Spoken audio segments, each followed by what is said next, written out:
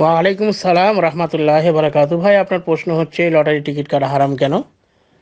ভাই, আল্লাহ সুবহানাহু ওয়া তাআলা সূরা বাকারা সূরা নম্বর 2 আয়াত নম্বর 219-এর মধ্যে বলছেন, ইয়াসালুনাকা আনিল খামরি ওয়াল মাইসিরি কুল ফীহিমা ইসমুন কাবীর ওয়া মানাফিউ লিন-নাস ওয়া ইসমুহুমা আকবারু মিন নাফইহিমা ওয়া ইয়াসালুনাকা মাযা ইউনফিকুনা কুল আফওয়া কাযালিকা ইউবাইয়িনুল্লাহু লাকুমুল আয়াতি লাআল্লাকুম তাতাফাক্কারুন। আল্লাহ সুবহানাহু ওয়া তাআলা বলছেন এখানে, তারা তোমাকে, অর্থাৎ মহানবী সাল্লাল্লাহু আলাইহি ওয়াসাল্লামকে বলছেন, তারা তোমাকে মদ ও জুয়া সম্পর্কে জিজ্ঞেস করে। বলো, এই দুটোর মধ্যে রয়েছে পাপ মানুষের জন্য, আর কিঞ্চিত উপকার রয়েছে, আর তার পাপ তার উপকারিতার চেয়ে অধিক বড়। আর তারা তোমাকে জিজ্ঞাসা করে তারা কি ব্যয় করবে। বলো, যা প্রয়োজনে অতিরিক্ত। এইভাবে আল্লাহ তোমাদের জন্য আয়াতসমূহ স্পষ্টভাবে বর্ণনা করেন যাতে তোমরা চিন্তা করো।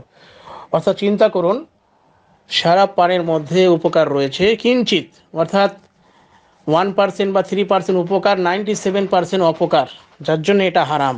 অনুরূপী জুয়ার মধ্যে রয়েছে ক্ষতি।